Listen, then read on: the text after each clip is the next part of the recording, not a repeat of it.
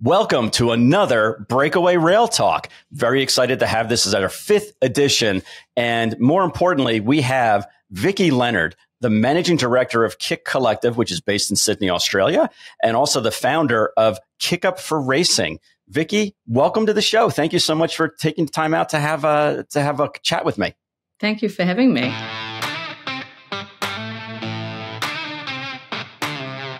So give our audience an idea of the genesis of Kick Up Australia and your initiatives and maybe your message as to why it's so important for our industry.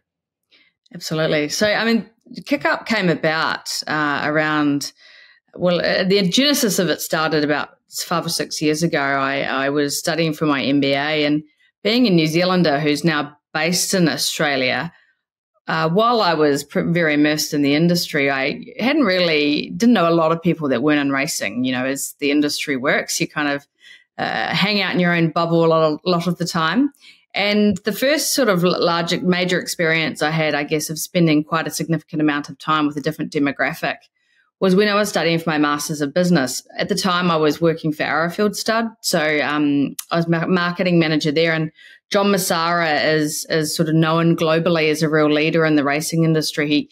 He's very proactive in steering the industry, in the right direction. He's the first person that people in Australia look to in a crisis. And I was studying for my Masters while I was working at Arrowfield and came across a really unusual situation where at the time greyhound racing was actually going through the process of being banned in New South Wales. It latterly got overturned. However, what happened was there was a very real vitriol towards the racing industry through those conversations. And I was pretty staggered because having lived in the industry bubble since I'd arrived in Australia, I hadn't really been around this tone of voice before. And the thing that was particularly shocking is that it wasn't like it was, 10 people against, of the 50 class, 10 people against 40. It was 50 to 1. I was the one person who was proactive at speaking positively about our industry. And the thing that was really surprising was they were saying, a lot of this greyhound racing challenges, that they were aligning that very closely to thoroughbred racing. And it simply wasn't true. I went back to Arrowfield and said to John, we've got a bit of a problem here. This is what the young and quite smart, a very culturally a diverse group of people think about horse racing. Now, in Australia, racing is very popular. It's not far off being a mainstream sport. And he was shocked. The way that John does, he gave me a budget to quantify it. We brought in a research team who showed that the negative connotations to the sport were getting more and more negative as we went on. And so from there, not long after, I set up my own marketing agency, and a lot of the point there was to really go out and be able to work on perception change for our industry and start addressing some of these key questions, because a lot of these beliefs and a lot of the information that was coming through was simply false. It was based on misinformation, poor assumptions, and nothing that had actually been validated with scientific proof. So that was the genesis of Kick Up, was to actually supply the industry and the industry community with peer-reviewed, fact-checked, scientific paper articles and responses to things that are a little bit tricky and a little bit difficult to understand. And that's where we started, was correcting the misinformation that is often put out there about our sport and making sure that we were putting out the right front forward. We've got a passionate industry of a community that loves it, and they can really do the job for us in terms of spreading the word, but they have to be empowered with correct statistics and accurate information.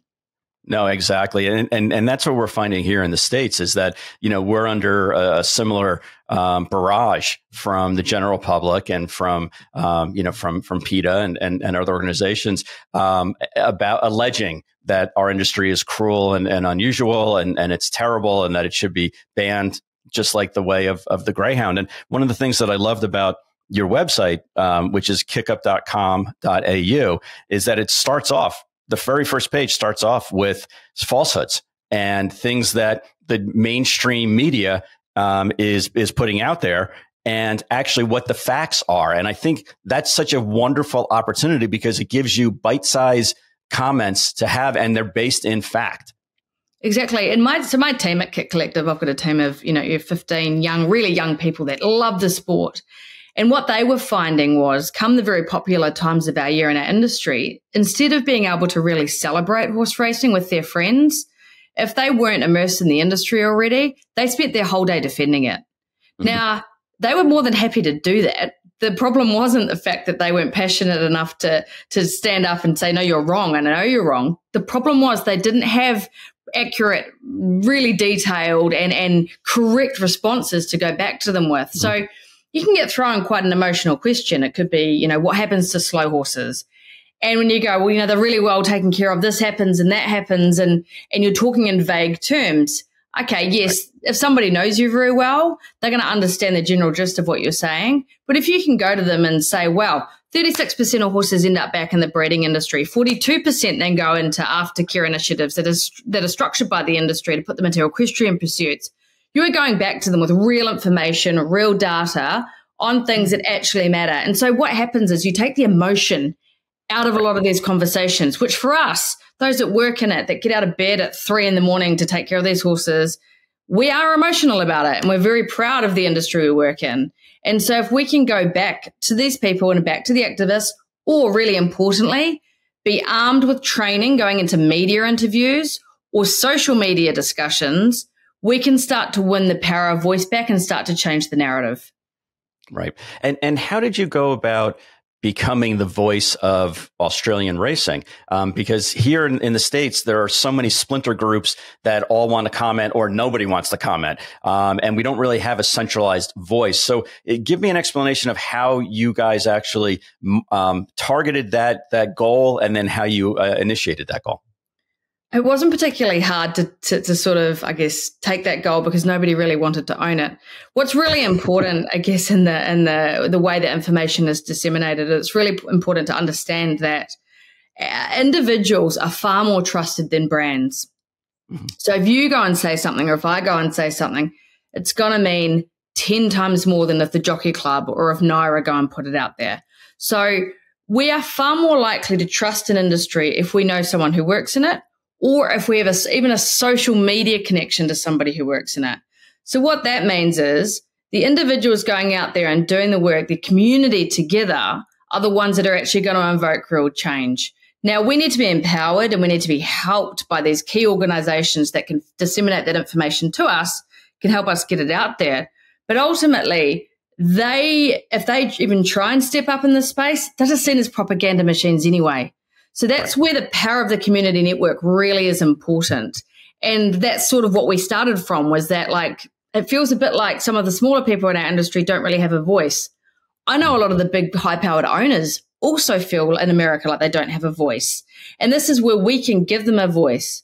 Now, that might be to their 10 closest friends and family, or it might be on a media platform, or hopefully more and more and more, because it's the 20 to 30-year-olds, particularly females, that are the most suspicious about our sport.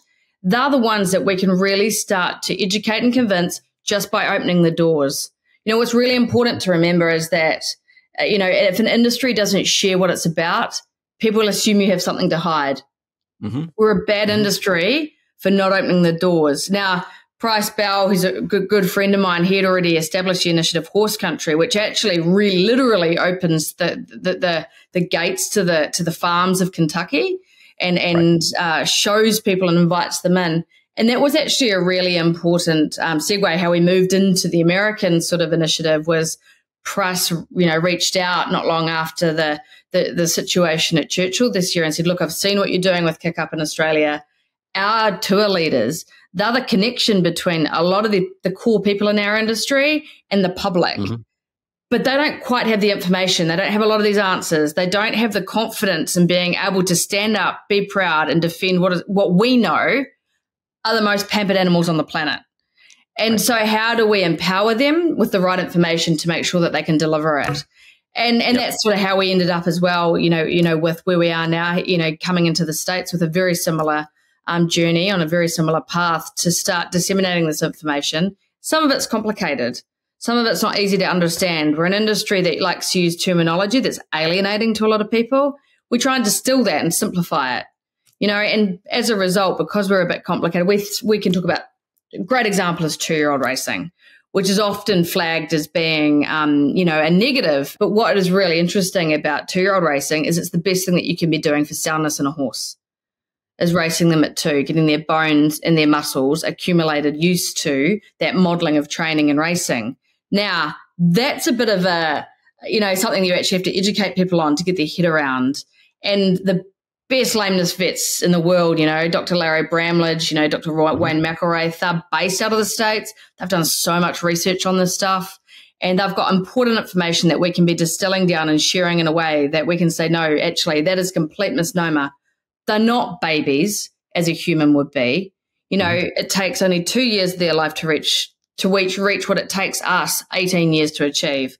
So you put those into human terms and we start to distill that down, but with accurate, scientific, real information.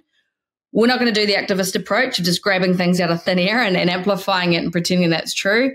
We need everything to be validated and properly fact-checked. And so, we've got a great team of vets, without having our back and making sure that that's important and being pushed out there. Wonderful. No, I think the key is to have a consistent and fact-based message, for the industry to take on some of these misnomers. Let's talk a little bit about when you put together the Kick Up for Racing. You had 4 pillars that are the base of what you're doing. Let's take them one at a time, and Vicky, we'll have on the graphics on the show, so that way everyone can get an idea of exactly which ones we're talking about. But let's start with the first one, which is addressing misinformation. Yeah, so then that was the catalyst for what became Kick Up. Was we were sick of the lies, we were sick of the fabrication and the way that our industry is brought down by complete untruths. So the way we tackled that, you can only fight fire with fact. And so we went and we surveyed, we ran focus groups. We found out what were the most pressing common concerns that people had about our industry, and then we sought to go and rectify them. The other thing was we were very clear that if our industry was exposed in some way where it wasn't good enough, and that's the challenge we have to face. Our industry isn't perfect, right? And there's a high risk element in what we ask our equine athletes to do, but they are athletes and they are treated as such. They are given curated diets that they're put through conditioning and athletic programs that treat them as such. So we need to treat them with that respect and start using terminology and data and information as human athletes are trusted with. So a big part of the addressing misinformation is to demystifying topics that can be misunderstood. Of course, the 2-year-old racing is only one example. Our horse is forced to race. Well, we know in the wild that they'll run 10 miles a day by the time they're a week old, quite comfortably alongside their mother. There's a lot of elements that we can dissect and get into here, but we're making sure that it's backed by scientific evidence. And so that's the real key ingredient, I suppose, that's triggered everything around addressing misinformation. Right. And you mentioned, on the website also, it's not only correcting the misinformation, but it's actually having the ammunition to confront it as well, which is something you mentioned here as well. And then the second pillar is to, of course, amplify the positive aspects of the industry.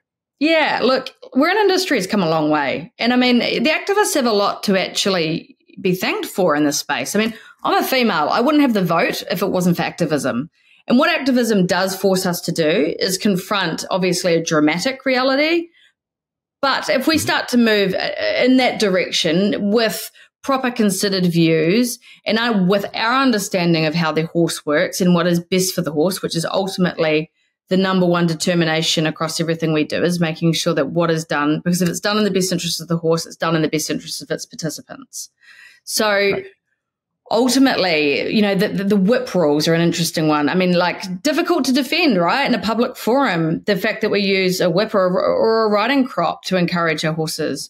However, if you explain to people what the modern safe whip is made from, cut it open and show them, they start to go, oh, okay, so this isn't the whip that was used in the Kentucky Derby 20 years ago when, they did come back with marks on their body. This has been a massive area of progress. Obviously, a big area for America at the moment, and rapid innovation is screening tools. which has been brilliant to see. And it's shown how California's been able to turn their industry around by making sure diagnostics and innovation. So they're the types of topics there that we're just going to put a lens over, make sure that they're amplified and really clearly articulated. Yep. No, excellent. And then we've already spoken a little bit about the third pillar, which is empower the community, having common language and talking points. But the fourth pillar, I think, is the most important, and that's accountability. And that has to deal with, calling out bad behavior within our industry. And I think that that's something that usually gets swept under the rug. So, give the audience some thoughts about how, we can encourage and enforce accountability. So accountability is not just enforcing our leaders. Obviously, that's the first place to start, is to make sure that they're moving and adapting with the times and ensuring that our athletes and our sport is being positioned in the best way possible. But it's also keeping, each other accountable. It's making sure that, we stop using language like, oh, the jockey slaughtered it or he butchered it. That means a very different thing to somebody walking down the street than it does to us within the industry. Now, that might seem minor, but it sets the tone for a level of professionalism that our industry is probably not renowned for having. So that also making sure that we are doing the best thing by the horse at all times. I loved, I was just recently over, at Keeneland November, and several of my friends run major farms in Kentucky. And I loved hearing that, they'd said, we had a few other mares flagged for the sale, but we just weren't sure whether she was going to end up, and ultimately she deserved, a home, a forever home. And then I spoke to a couple of them. I was like, what does that look like for you? And they're like, oh, gosh, we've got all these paddocks in the most beautiful areas of the farm, and they are the most well-looked after animals that you'll ever come across. I was like, great, where's your social media content on this? Right. That's what we need to start showing, go into that paddock and introduce these mares. And so that's the pivot that has come in, and I think that's each other keeping, our leaders accountable. It's keeping, if you're an employee, it's keeping your employer accountable, even if it does mean having that awkward conversation about, perhaps not racing a horse at one racetrack because it doesn't have screening tools in place, or sending a horse to a certain trainer that perhaps isn't, hasn't quite got the same moral compass that needs to be, our industry needs to be kept to account to. So there's a lot of layers there. The other thing is making sure that you keep yourself accountable, and whether that's you're a trainer and you need to make sure that you are trained in making sure the social media that gets put out about your business is inviting people into all areas of welfare, all animals, of how this horse is being treated. Or whether you're a jockey, learn how to speak to media. There's no better training that you will get to be an ambassador for our sport than understanding how to have really tricky conversations. Because when you get a microphone thrust in your face, having asked why we should be still racing and allowing horses to be raced at this, you need to know how to answer those questions. So across all levels, it's a community initiative, and that's what Kick Up's about, and Light Up now in the States is all about getting together and keeping each other on track, demystifying challenging information and making it accessible for all of us to use so that we can stand proud and push for change where it's needed, but articulate our sport better in areas where we know that it is good and doing the right thing. No, excellent. And Vicky, my last question is, it's one thing to put the initiatives out there. It's another thing to measure them. How do you track your progress? Are there specific metrics that you're using, or is it just because it's still in the early stages, it's hard to quantify? Well, in Australia, we've been going for 12 months, and so we've been able to certainly take a look at key analytics around traffic and engagement. What was really interesting this year, being 1 year on and going through Cup Week at the same time, we noticed that people were visiting the site on average 5 or 6 times. So that means that they're coming back and checking their information and making sure that it's correct. But it's also in ensuring that going forward, we do have benchmarking. And what's amazing these days, slightly creepy, but it is incredible, the level of depth with data you can get into.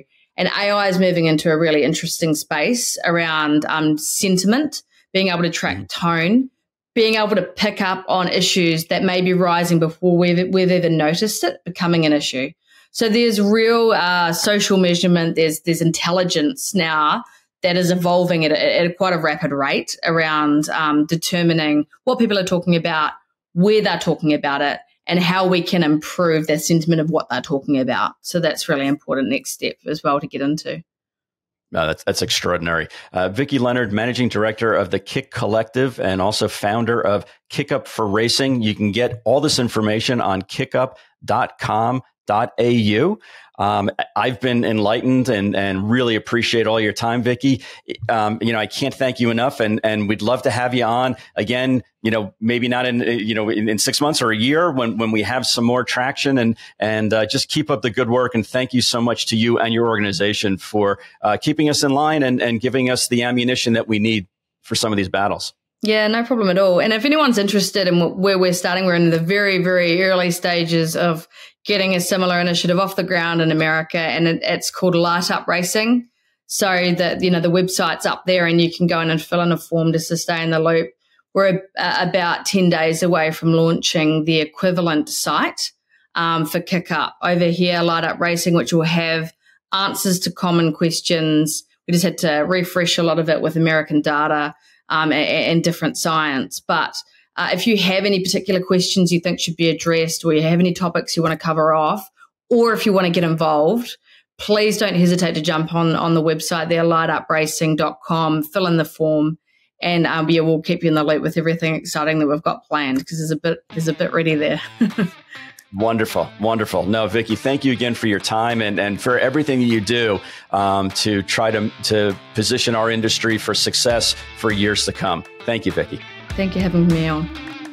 Hey, everybody. I just wanted to make sure that you were aware of our most important sponsor for Breakaway Rail Talk, and that's Arian Pedigrees. I can honestly attest to the fact that Arian Pedigrees has some phenomenal reports, ranging everything from just a basic pedigree to catalog style reports. And the most important one that I use is the theoretical matings. So that way I can go back 4, 5, 6, even 7 generations to see the inbreeding and crosses of my potential hypothetical matings. So again, definitely recommend you go to Arian Pedigrees, which is arian.co.nz. Arian Pedigrees, the way to research.